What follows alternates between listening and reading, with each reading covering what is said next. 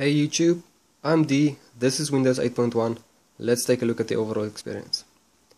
Now as you can see, I'm running Windows 8.1 in dual monitors.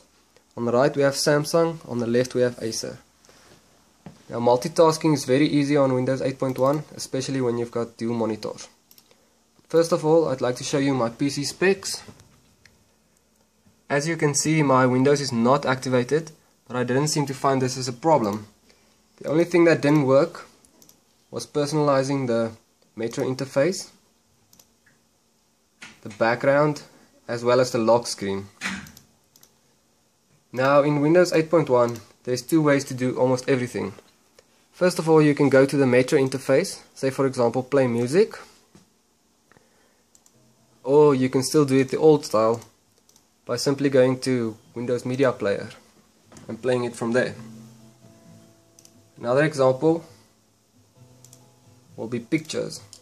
As you can see, it's very content rich in the Metro interface, but I still tend to go more to the folder style pictures and more the style like Windows 7. Now gaming on Windows 8.1 is excellent. I found games to work in Windows 8.1 that didn't want to work in Windows 8.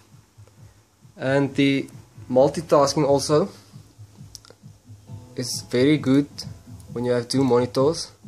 Say for example, you are watching a YouTube video on the left monitor, you can still go on with a Word document or folders on your PC on the right.